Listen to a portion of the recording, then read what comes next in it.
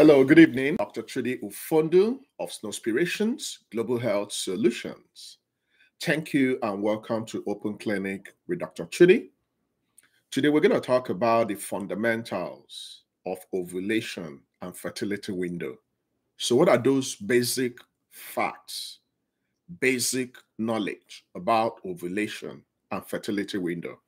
Now, every woman in our community desiring to be a mother should know all about ovulation. And by default, you should also know about your fertility window. Now, it's the rudimentary knowledge that will help you to be conversant with your body as a woman. So the next 30 minutes, we're going to talk about ovulation.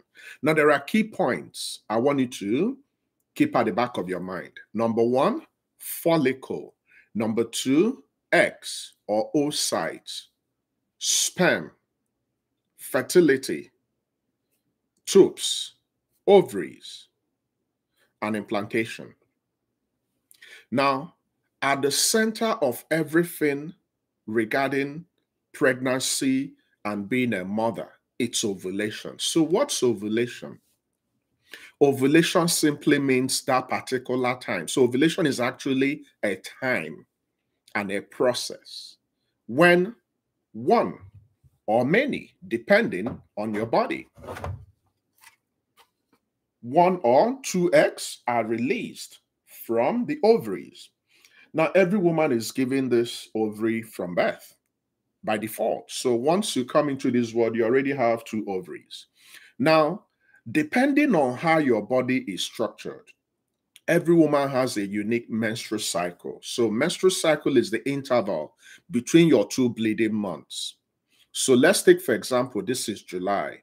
If you can pinpoint the first day you bled in June, and you pinpoint when you bled in July, when you calculate the number of days between when you started bleeding in June and when you started bleeding in July, it's going to give you an idea of your cycle. It's called menstrual cycle. Now, if you can track it for a long period, then you can begin to do one of few speculations and you can begin to do one of few estimation. Now, the regular commoner cycle out there, it's 28-day cycle. But not all women will have 28-day cycle. So assuming you know that every 28 days you bleed, and you bleed for an average of 2 days, 3 days, 4 days, 5 days, up to 7 days, which is the normal.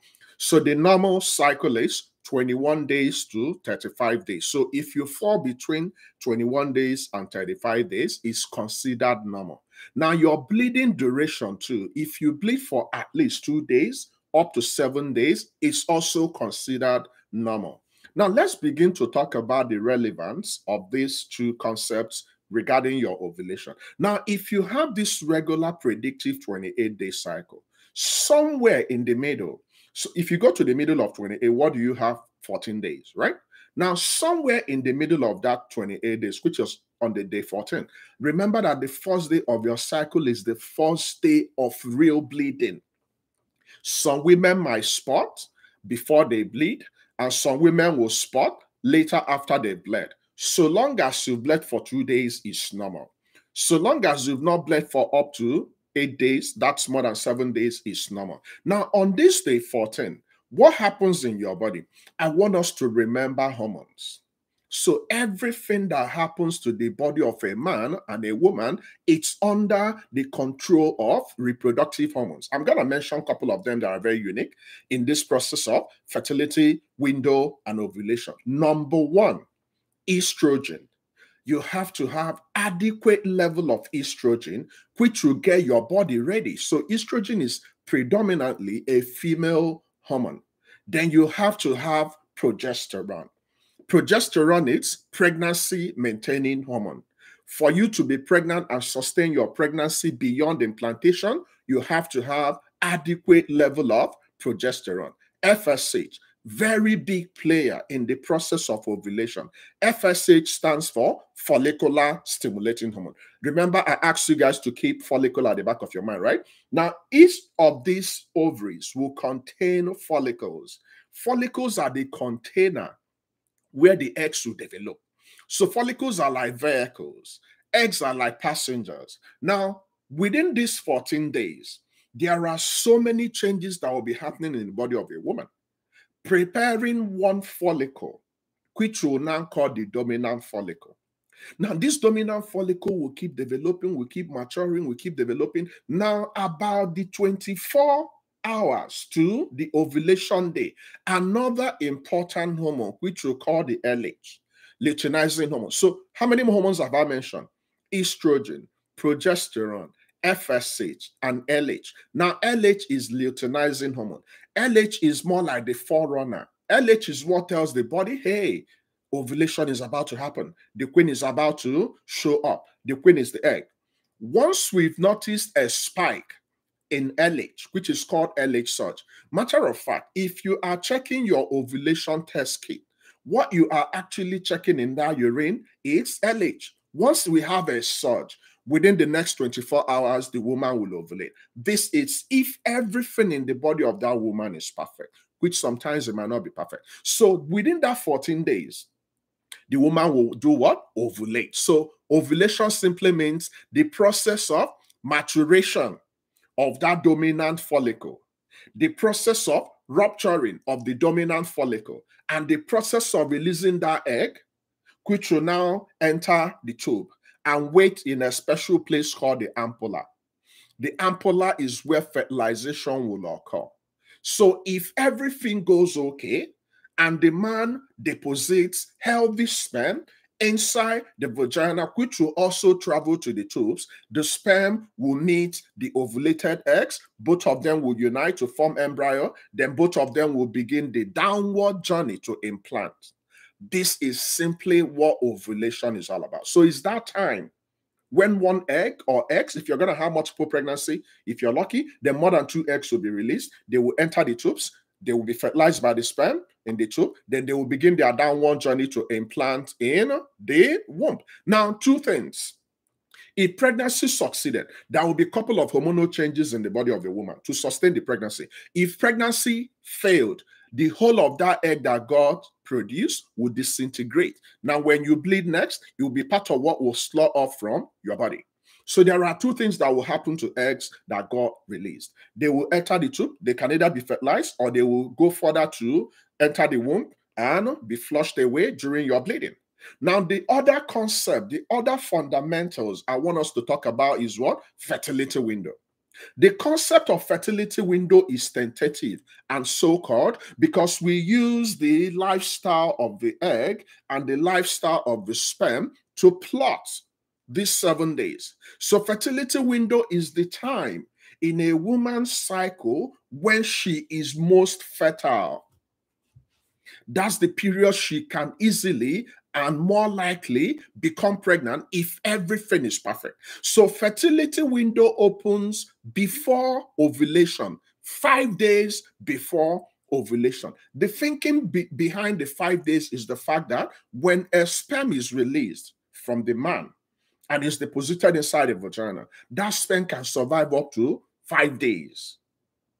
Now, if a sperm is deposited inside a vagina and survives up to 5 days, remember the 24-hour window, which is the lifespan of the egg. So once an egg is released, you need to fertilize that egg within 24 hours. Once 24 hour is gone, then the possibility of fertilization will dwindle. So if you add the 5 days to the ovulation and a day after, that tentative 7 days is the so-called fertility window. This is the time in a woman's cycle she has the best chance of becoming pregnant. Now, this doesn't mean that a woman cannot become pregnant outside the window, but we are looking at probability. We are looking at chances. We are looking at odds. You will have a better potentials of becoming pregnant if your partner makes love to you about this time. This is the so-called fertility window and the concept of ovulation, which every woman should be conversant with. Now, some women will have fluctuating cycle. There are a couple of things that will affect your cycle. Once your cycle is fluctuating or irregular, it will affect the possibility of ovulating. Now, not all women will ovulate every month. There are some women that will be having skip ovulation. There are a couple of factors that can affect your ovulation, and there are some signs you should be conversant with. These signs are called non-specific signs. Things like increase and visible difference in the mucus, in your cervix. So this is the cervix, between the junction between the vagina and the womb. When you are ovulating, in majority of women, you will notice some changes in the cervical fluid. They will be more transparent. They will be slippery. They will be more like what we call cervical egg-white mucus. The reason is because this mucus will now help the sperm to come in. So majority of women that are ovulating will notice this. Some women will notice mid-cycle pain. That means you might likely have pain on the left side or the right side, depending on the side of the ovary you're releasing your egg. Some women will spot. So some women during their ovulation, they will spot. Some women will have mood swings. Some women will have breast tenderness. Some women will have increase in their libido. Some women's vulva and the vagina area will begin to be a little bit swollen, and some women will notice increase in their ability to desire their partner. These are all non-specific changes getting your body ready for pregnancy. So ovulation is a very well-defined, carefully, stepwise process that a woman must go through before she becomes pregnant. Without ovulation, there will be no pregnancy. Without the eggs, there will be no pregnancy. Without the sperm, there will be no pregnancy. So the only thing that will make you a mother is your eggs. Some women might have problems with the vagina. Some women might have problems with the cervix. Some women might actually have problems with the womb. Some women might have problems with the tubes. But once you have a problem in your eggs, which is resident in your ovaries, the possibility of having your own baby is limited. Now, if you have problems in the vagina, if you have problems in the cervix, if you have problems in the womb, can you still become pregnant? No, because if your womb is gone, you can't become pregnant. But can you still become a mother with your own genetic material? Yes. What do we need? The eggs.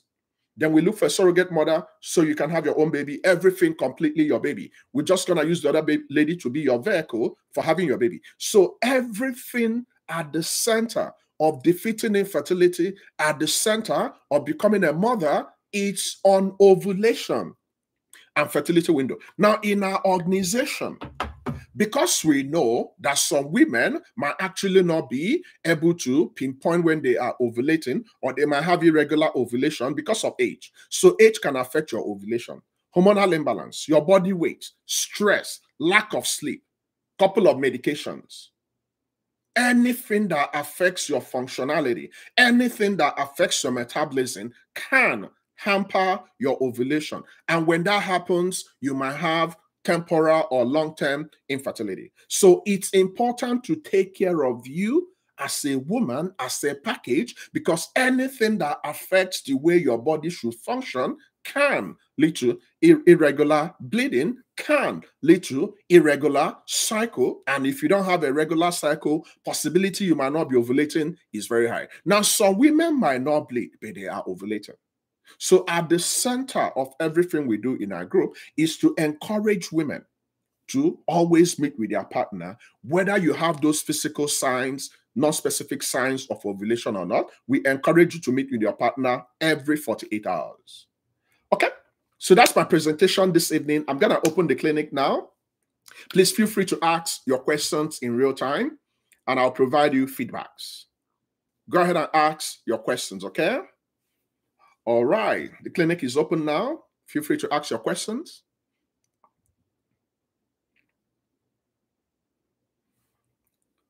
Do we have any questions?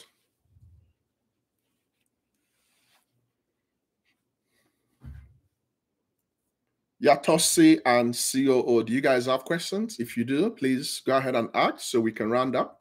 Let's see if we can round up in 20 minutes. Okay, Nancy Lucale, thank you for coming.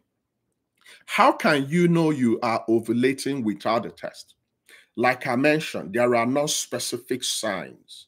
So non-specific means it's not reliable. So you can notice increase in your cervical egg white mucus. You can notice breast tenderness. You can notice spotting. You can notice pain. You can notice bloating. You can notice mood swings. You can notice increase in your cervix, increase in your libido. These are all non-specific. But the only way to confirm you are ovulating is to go to the doctors. There are some blood works we can use. There are a couple of tests we can use to look at the ovaries and confirm if you're ovulating or not. So you can have all these non-specific signs and you might not be ovulating, or you might not have it and you're ovulating. So the only way to confirm your status, which we encourage every woman anyway, if you feel that part of the problems you might be having in regards to not becoming pregnant is ovulation related, please go see a gynecologist. Baseline, a gynecologist will refer you to a fertility specialist. The special doctor trained in the process of helping women to become pregnant is called a fertility specialist. So that's the only way to confirm if you are ovulating or not. Now, thankfully, some women might still have eggs, but they might not be releasing the eggs. If that's your situation, we give you ovulation induction drugs. Things like Clomid that people in the third world country abuse. When we give you Clomid, what are we doing? We are telling your ovaries, you know what? Why are you keeping the eggs behind? We need all the eggs. So what ovulation induction drugs will do is to alter the natural process of ovulation, because the natural process of ovulation is to release one egg. But when we are giving you ovulation induction drugs, we are telling the ovaries to give us all the eggs in that cycle. So if we give you ovulation induction drugs, we might end up getting 20 eggs as against the natural process of getting the egg, which is one. So that's what you need to do. Now, I want you to focus on 35 as age. That's the demarcating factor between where you need to start taking action. If you are 35 years and above, and you have been diligently using our formula in our group, which is praying, playing, and practicing, after the 6th month, if you're not able to achieve pregnancy, you need to see a fertility specialist. If you're below 35, after 12 months, you need to see a fertility specialist. Because at that point of not having a baby, not becoming pregnant at 6 months, if you're doing the right things, or at 12 months, at that point, you will begin to be classified as having infertility. Okay? All right. How do ovulation test kit work? I love this. Now, remember when I was telling you guys about the hormones, right? There is one particular hormone that is actually the basis for ovulation test kit, the LH hormone, luteinizing hormone. So when you test for ovulation test kit, normally we advise you to do with your first urine in the morning.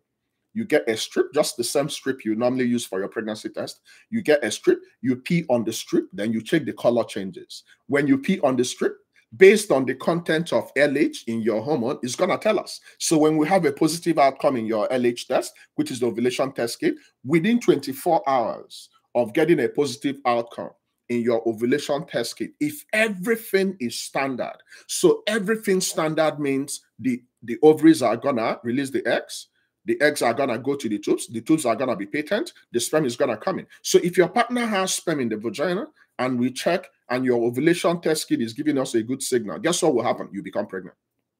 Now listen to me.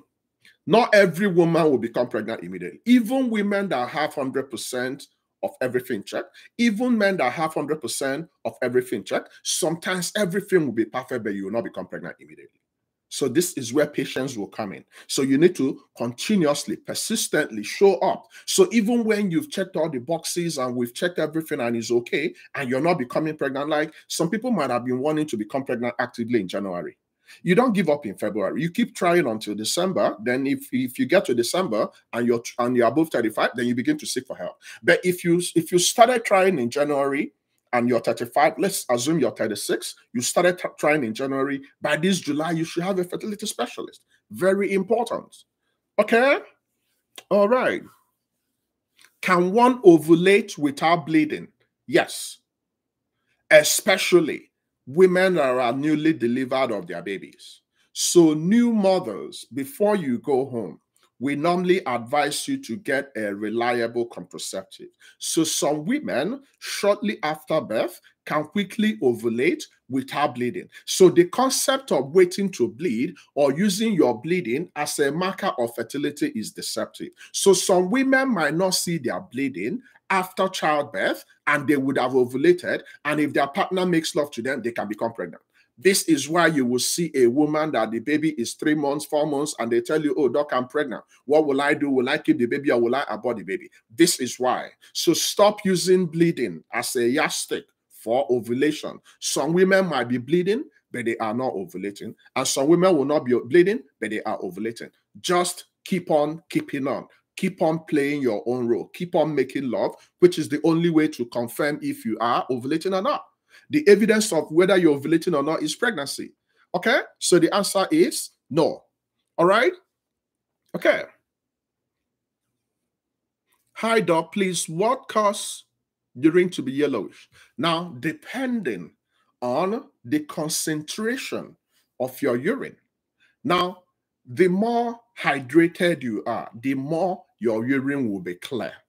The more dehydrated you are, the more your urine will be concentrated and likelihood be yellow. Now, there are so many things that can change the color of your urine.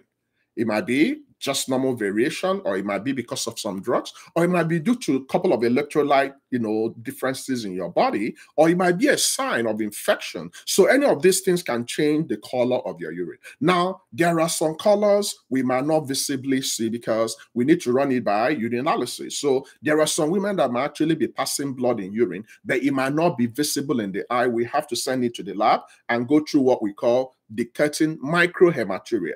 Hematuria is the possibility of seeing blood in your urine.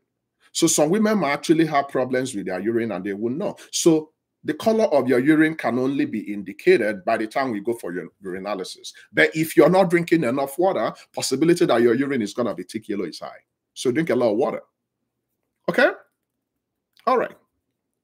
Do we have any other question, please? Ovulation is a topic you don't want to miss. Ovulation, it's like our bread and butter. When we started our group, this group was highly huge in ovulation because we wanted every woman to understand her body. Your body should be your best friend. You should be able, to an extent, to predict things that will happen to your body. You should be able to tell us, that's the time you learn about your body. You should be able to plot your January to December. You should be able to know when things are not going right. You should be able to know when you have amenorrhea. So amenorrhea is the lack of period for a period of 3 months. Now, let me tell you what you need to know. If for 12 months, you have not bled, that's 12 complete months, no bleeding, no menses, please be worried for a good reason. It's possible, depending on your age. It's possible, highly, highly possible you've gone into menopause. If you're not up to 40 and you haven't bled for 12 months, then it's highly, highly possible that you might have likely had what we call primary ovarian failure. So please, pay attention to your body. Now, some women might be carried away. There are some women that might even be pregnant. They won't even know they're pregnant. The only women that know if they're pregnant or not are the women that are actively looking for pregnancy. So there are some women that test pregnancy every month. They test every 2 weeks. They just, anytime they miss their period, they test. But that's not the best way. The best time to test for a pregnancy is 7 days after your missed period. Okay? So that's what you need to understand. Is it true that someone needs progesterone after getting sacrilege? Now, here's the deal. When you have a predisposition of having likely poor outcome, or if you have a poor history of your pregnancy, that means previous pregnancies didn't end well, you had miscarriage, you had stillbirth, and we check all the assessment, and we felt maybe that the cervical sacrilege might be what you need. That means you might have cervical incompetence. That means the integrity of your cervix is not strong enough. Some providers definitely will want to take precautionary measures. So when we're giving you cervical sacrilege, we are trying to make sure that the integrity of your cervix is strong enough to support your baby at least up to 37 weeks. Now, remember the role of progesterone. Progesterone is the pregnancy maintaining hormone. So for your pregnancy to go through the stage of implantation, then nurturing, making sure that everything is good with the baby, your progesterone will be very, very good. So most women, if not all, 90% or more, will get supplemental progesterone if we are worried about the structure and the integrity of your cervix. So it's a common practice. Okay? How many eggs are released during ovulation? Very good question by my COO. So here's the deal. During ovulation, depending on your ovarian reserve and depending on what God wills, you might release 1 egg or more than 1 egg. Now, the question is, what happens when you release more than 1 egg? And what happens when you release 1 egg? So it's all a game of probability. Now, sometimes people might release more than 1, but It's only the viable eggs that will make it. So you can release one or more than one. Now, if you release more than one egg, and at that particular time, we are also blessed to have good sperm, the 2 eggs that got released can be fertilized by 2 different sperm, and you can have multiple pregnancy. You can have twins. But in this case, there will be non-identical twins because they are 2 different sperm that fertilize 2 different eggs. So you can ovulate one or you can ovulate more than one. Now, that's the natural process. Once we transition to getting you into the range of IVF, of fertility treatments, ovarian stimulation, we can tell the ovaries, you know what, you have done a great job, but please give us all the eggs in this cycle. So if we are giving you fertility treatment, if you're undergoing fertility treatment, you might likely get more than 1 eggs. So some women younger women can get up to 20, some can get up to 30. So whatever eggs they have in that cycle will challenge your ovaries and they will go through the process of what we call super ovulation. So in super ovulation, you release more than 1 egg. I love that question. Okay, guys, can we push it to the next 5 minutes? 5 more minutes. If you have any other question, feel free to ask your questions. Now, on the 31st of this month, we have a huge event coming up for women resident in Nigeria who are having challenges becoming mothers, becoming pregnant because of gynecological problems. We have a resident erudite professor of obstetrics and gynecology who taught me in the medical school, who will be our guest. So if you need to know more about a couple of gynecological problems, endometriosis, fibroids, adenomyosis, and all those OCs that might likely be standing in your way of becoming pregnant, please register. Event is still ongoing. Registration is still ongoing. This event, it's actually tailored for women in developing countries, and we are using our country home, Nigeria, as a focus. So please, if you have a need for this, register, and we'll see you guys on the 31st by 9 p.m. Nigerian time. Okay? All right. Are we all good? Remember to subscribe to this clinic. If today is the first day of attending my open clinic, it's every Tuesdays. Tuesdays by this time, 6:30 p.m. American time, Eastern time, America, 11:30 p.m. Nigerian time. But on Saturdays, it's a little bit early.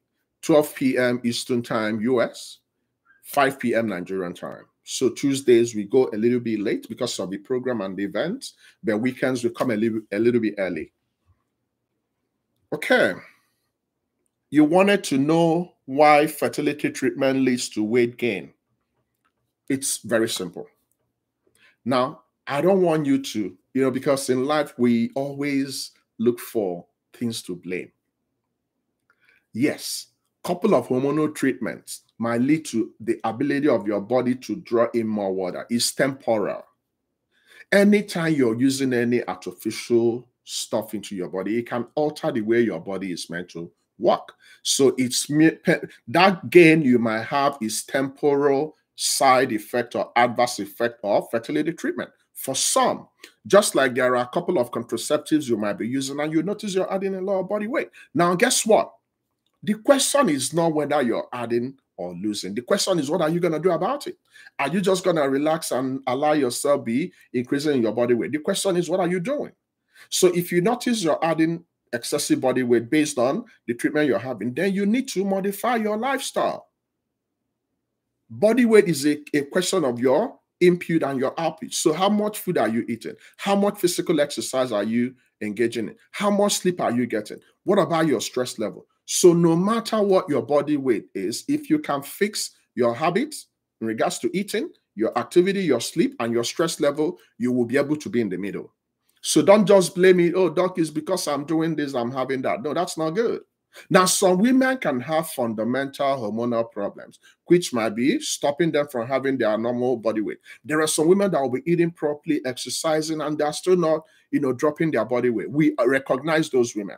In such cases, we might try medical or drug treatment of the weight issue. But naturally for you, do what you need to do so you'll be in a good place. Let me give you an example. If you are being treated for polycystic ovarian syndrome, which is a known cause of infertility in women. A situation where your ovaries are not doing the right thing and you're not ovulating and you're producing more female hormones, you're producing more male hormones compared to female hormones, and you're not ovulating. Now, in course of treating you with all those fertility drugs and sometimes some diabetic drugs, you still have to work on your body weight. So any woman outside their body weight range, a 5% drop in your body weight will improve your fertility by 10%. Okay? All right. Okay, my time is up. Thank you for coming. The next clinic will be on Saturday, and Saturday will be, remember, 12 p.m. Eastern Time, 12 p.m. Eastern Time, 5 p.m. Nigerian time, and we'll get another topic and we'll keep talking about it. Now, remember, we are in all social media handles. We are in Facebook. We are right here in YouTube. We are in Instagram. We're in TikTok. We also have our website. So drop by and check any of these sites. But please make sure you set your notification so that anytime I come live, you will have opportunity to talk to me live. Until I see you guys on Saturday, God bless you and enjoy the rest of your evening. Bye-bye for now. God bless.